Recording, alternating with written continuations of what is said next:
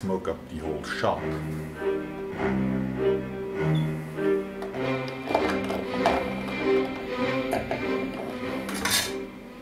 Okay, a good friend of mine requested me that I do the following.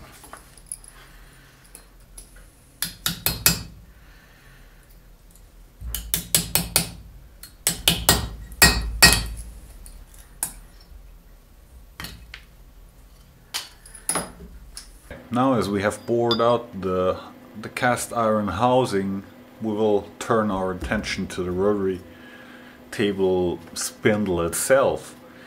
And it's machined out of one piece. I think it started life as a casting, and then it got machined all over. And it has the spigot here, which acts as the main axle. This is cast iron, and it's 45 millimeters. We opened up the bore in the cast iron housing to 45.2 millimeters roughly.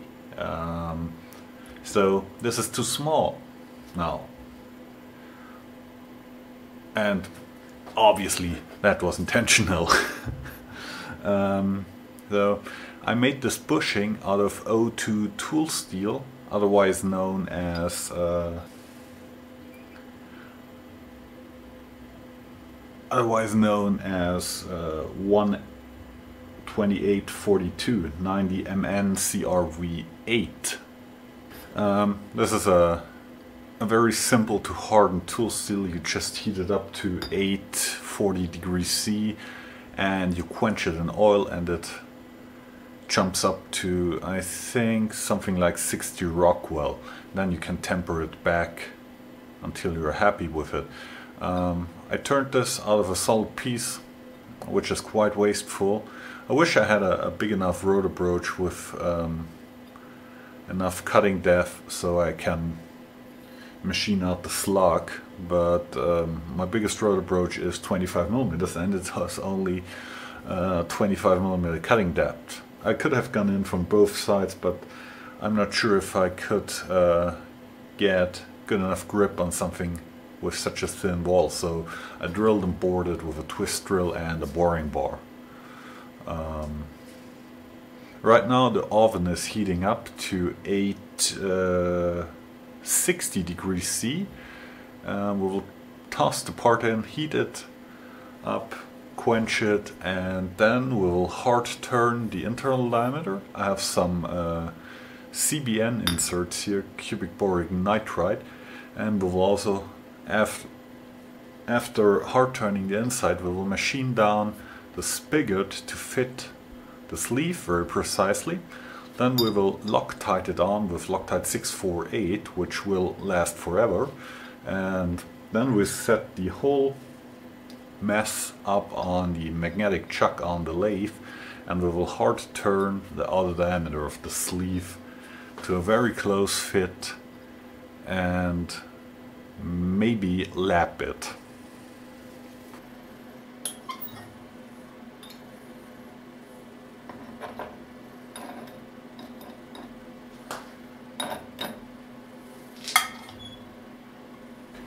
Okay, I got some vegetable oil in this can.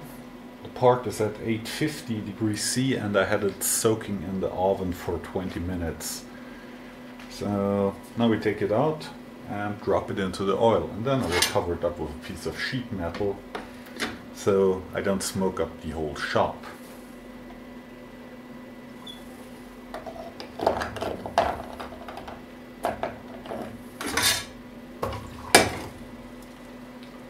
There we go.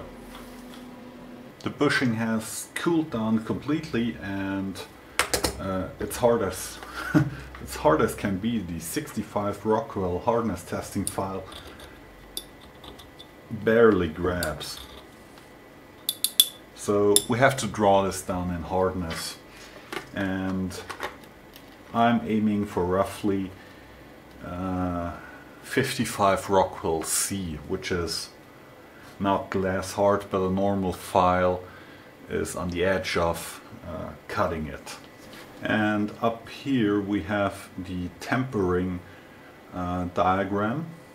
It shows the temperature C down here on the x-axis and the hardness after tempering on the y-axis.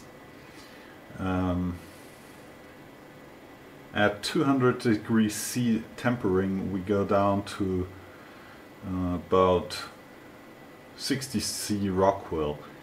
At 300 degrees C we go down to 57 Rockwell, and at 400 degrees we go down to 50 Rockwell C. So we're going to put the part in the oven at roughly 350 degrees C.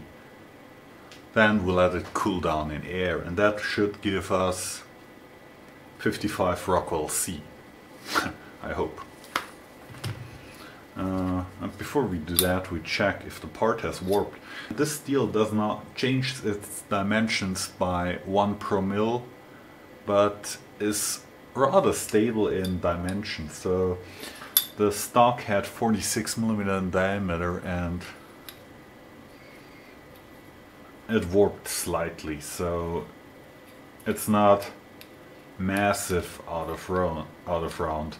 Of course, to do a proper check on the roundness, I would have to spin it in a V-block, but I don't think that it is necessary in this case because it will get machined all over anyway.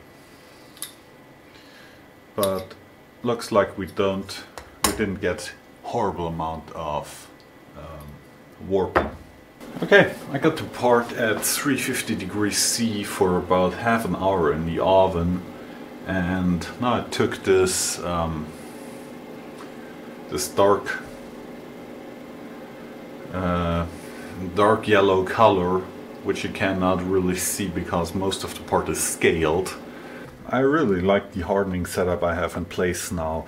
I tempered it at 350, and this is the 50 Rockwell hardening test file. Slips over the surface, doesn't grab at all. And the 55 Rockwell grabs. I could take a cut with it on the material, but you actually just bear down on it and you check if the file teeth want to grab into the material. That's otherwise you wear down these files like crazy. But that's quite cool. This is the bushing. Now we have to hard turn the inside. Just clean it up. It doesn't need to have a specific diameter. And what I'm going to use are these cubic boric nitride inserts. These are a wacky form. These have a soft steel carrier, which is a cartridge-like piece, and we have a piece of cubic boric nitride braced on there. And I bought this box. In fact, 2 boxes of these for I think $10. And yeah, those are. This is a lifetime deal. Normally, a CBN insert costs about $30 to $50 with one cutting edge. These are designed for a face mill for hard milling, but if we look down on it, we have a normal cutting edge here, so we can do outside turning or yeah, inside turning if we put it on an angle like this, or outside like this. Should work out fine. We only need to make a simple holder, which is a piece of 12 millimeter round stock with a threaded hole on the end, so I can bolt this cartridge to it. Should be fun. Okay, I'm over at the lathe, and it turned out that you don't need CBN tooling for 50 to 55 Rockwell. a well-sharpened, fine-grained carbide tool does the trick too. So I already took some cuts but didn't clean up completely yet. So let's take another 2/10 of a millimeter.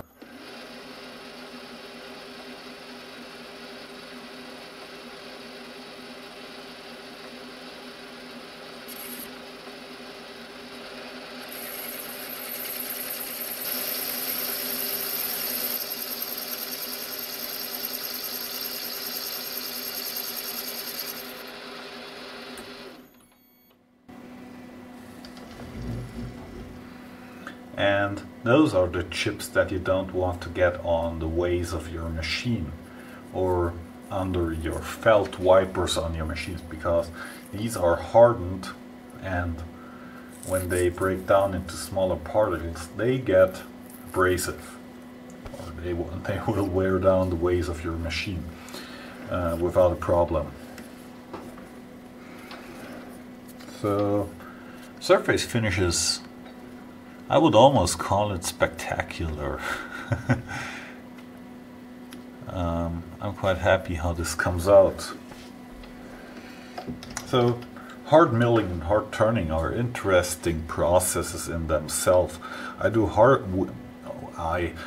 hard milling at work all the time. All the injection mold parts at work get finished by hard milling, and the hard milling has taken away so much handwork from the mold makers.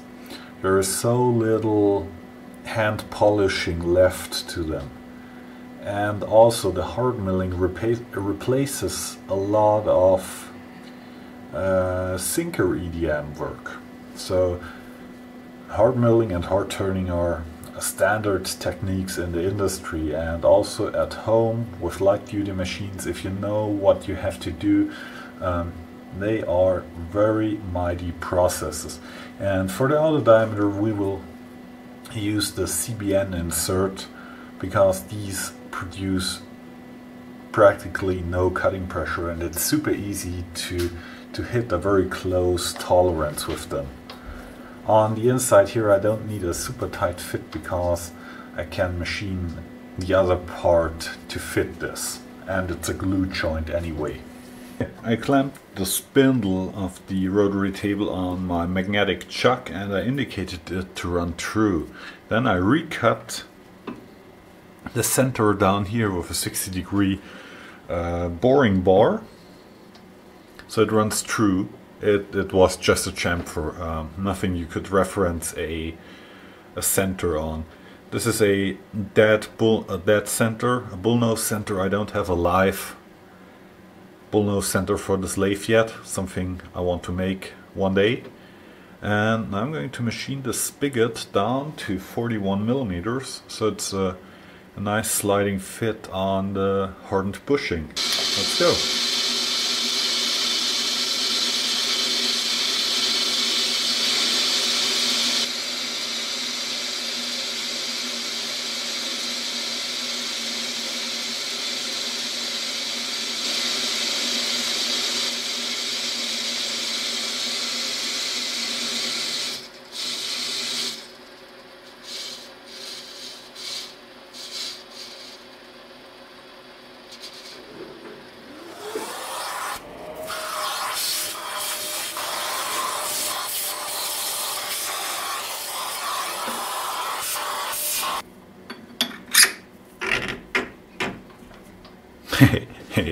Okay, that's enough. Ooh. I removed the tool so I don't foobar my hand on the pointy cutting tool. And as you can see, the bushing is a nice sliding fit on the spigot I just turned. The bushing is slightly out of round on this side. This is the end I was clamping in the 3-jaw chuck, so it slides on nice until I get into the area of out of roundness. But that shouldn't be an issue, as I'm Loctiting it on the full surface onto the spigot. I'm rather happy. Okay, I'm preparing the part for gluing, and I'm cleaning everything off with isopropane alcohol, so we don't have any mishap when we glue on the bushing.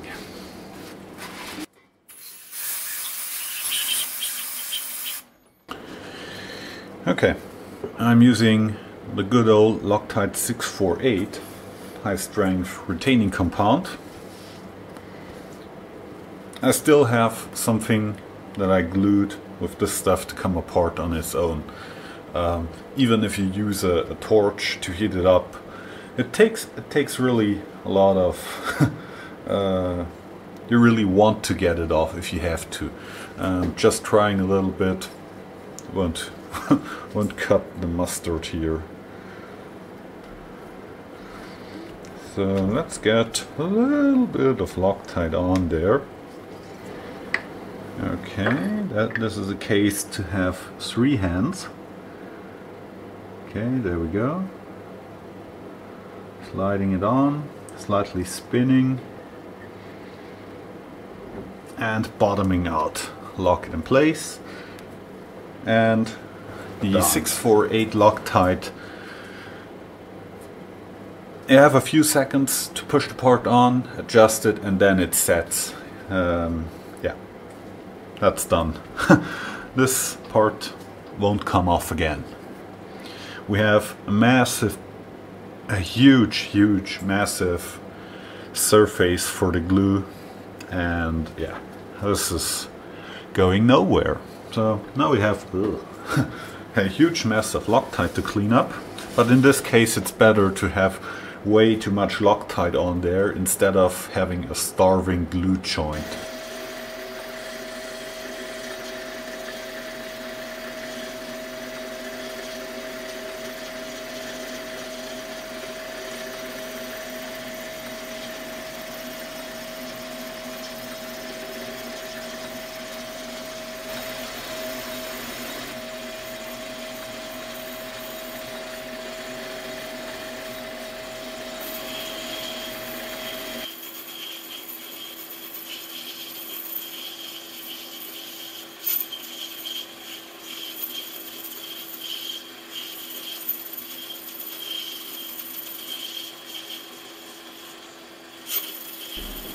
So you can see that the hard turning with the CBN insert leaves a surface finish that's just incredible.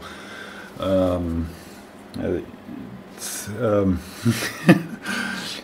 turning with the CBN is a rather interesting process. The inserts are generally ground to a negative geometry, so in theory they should have an immense cutting pressure, but in reality they are just as soft cutting and as easy with the cutting pressure as, say, a high positive aluminum insert. I don't fully understand why that's the fact. I think it has to do with the immense cutting speed you run these guys at. If you run them too slow, they don't work at all. The chip has to come off the insert blue or even slightly glowing. You saw the little firework down on the down in the chips as I began, and it doesn't harm the insert at all. As for the turning, I took one of the CBN inserts. They have a steel carrier, and I just TIG welded it with stainless steel filler rod all the way around onto a piece of scrap mild steel. So I can clamp it in a boring bar holder and run it along the part. And this is a 12 by 12 millimeter cross section, so with this little overhang that's stiff enough. And also the my rigid tool post is, yeah, this is a very solid setup, and the surface finish I get is marvelous. Okay. The battery of the camera died on me, but I got the diameter of the spigot down to 45.15 and a little bit, and I tried to get the casting on, and it doesn't, of course. it wants, but oof.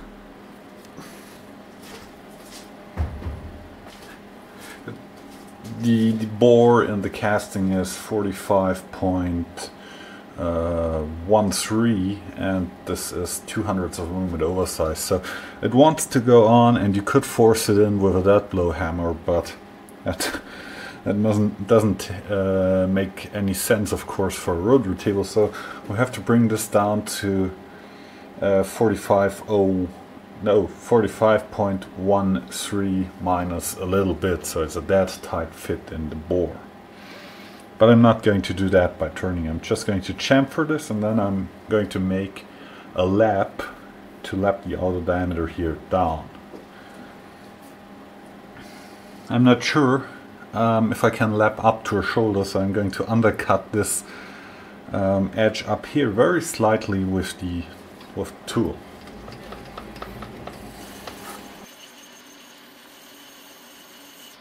That's a undercut of about 3/400ths of a millimeter, and I hope that it is wide enough to lap up to the shoulder that way. Need to chamfer the edge here. This should work with a carbide tool too. We go reasonably slow. Not a problem at all. That's a very high positive carbide insert that I reground myself. Okay, I'm lapping the outer diameter of the hardened bushing, and I made this lap out of a piece of aluminum. In fact, this is an old lapping ring that I used before. I just bored it open to 45 millimeters, and I cut in a few slots to carry the diamond slurry I'm using. I just went in with the bandsaw and spaced them by eye and cut in about 1/2 millimeter deep. I have a 5mm screw to collapse it, and this acts also as my handle. For the slurry, I just dissolved some 7-micron diamond paste in some water-soluble oil with some water added.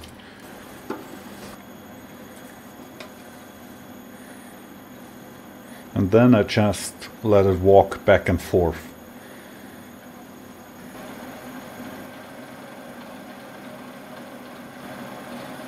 Most of the black dirt you see here is material from the lap being worn down. The 7.5 micron diamond was way too slow to do any noticeable material removal, so I changed to the third grinding compound 280 grit, which feels rather coarse but still leaves a beautiful finish on the surface.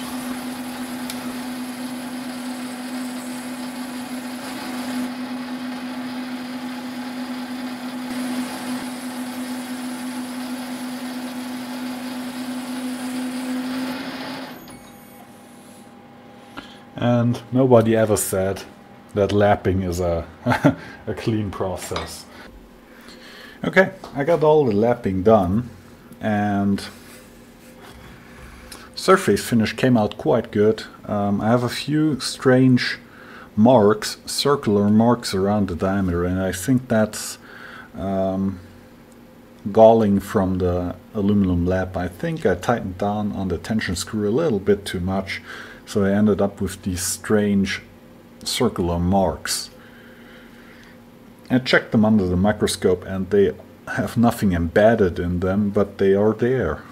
It's a bit funky.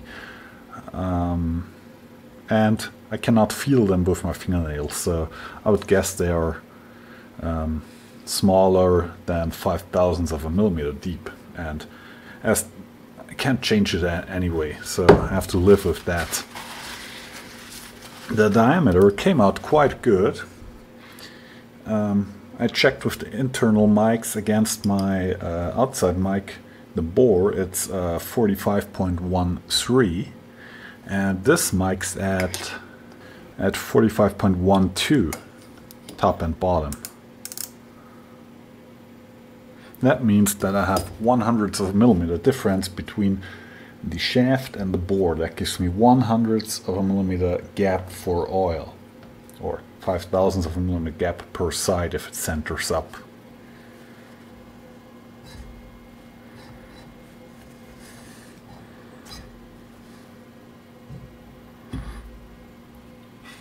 There we go.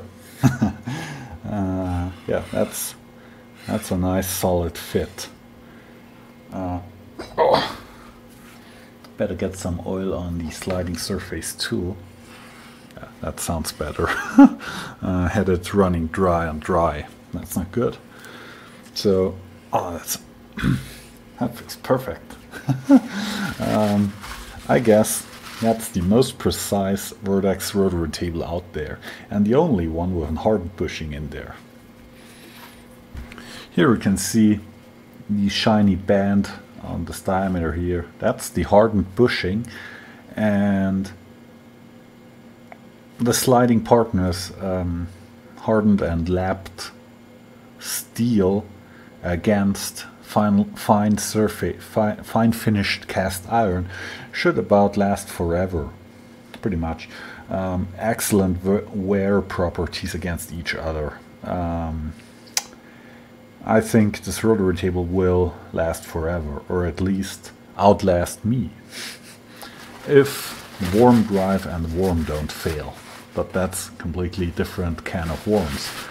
I should repeat my disclaimer here.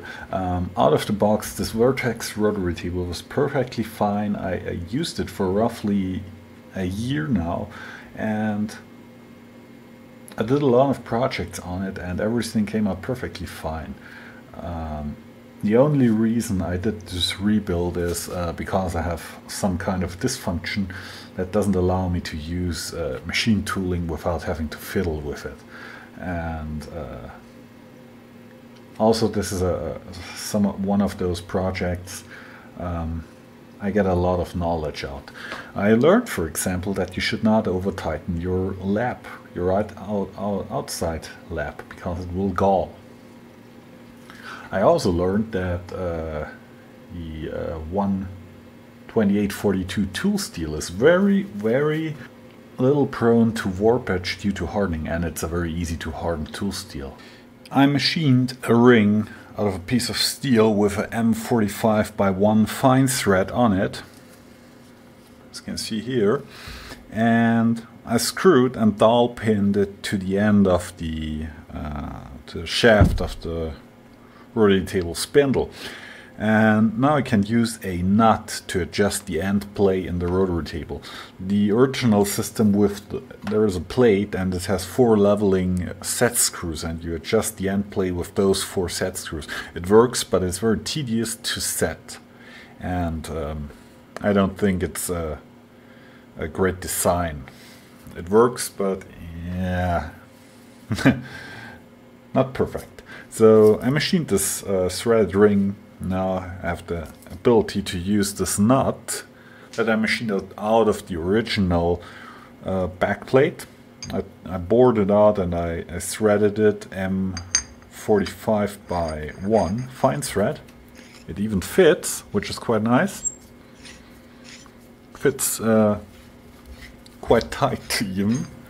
Has 2 spanner holes, of course, for a face spanner wrench like this one,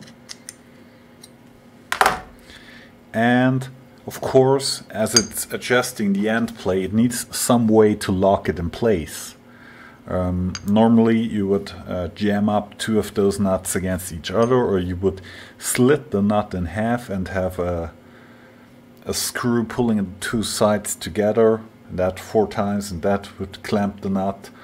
Or you could do what I do, because when the nut is in the cavity of the rotary table back here, I cannot access the side and have a set screw with a copper tip pressing against the thread. It doesn't work because there is no access. So I needed to find some way to lock the thread from this direction, and that's what I came up with. I drilled through from the outside with a 4mm drill, and I cross drilled it and tapped it with an M5 thread. And then I have a bunch of small parts. I have a set screw, a small brass plug, and a 4mm ball bearing. And those parts go in there. The brass plug and the ball bearing. The ball bearing ball sits behind the brass plug. Here you can see it in the threaded hole, and it's hard to see because it's dark in there. So I have this loose ball bearing ball in there, and it's beyond the center of this 5mm threaded hole, and I have a set screw with a point on the end. And when I get the set screw in, the angled tip of the screw pushes the ball bearing this direction. The ball, of course, pushes out the brass plug, which will lock against the thread of the spindle. You can see by spinning the set screw in and out, I can move the plug, the bronze plug. It's not brass, sorry, it's bronze, in and out.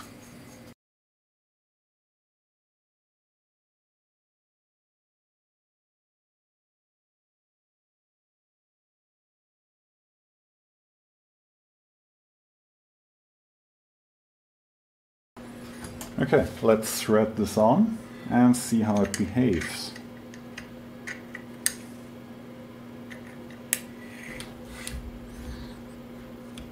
Okay, now I tightened the nut slightly too much. It's locking this the spindle of the rotary table.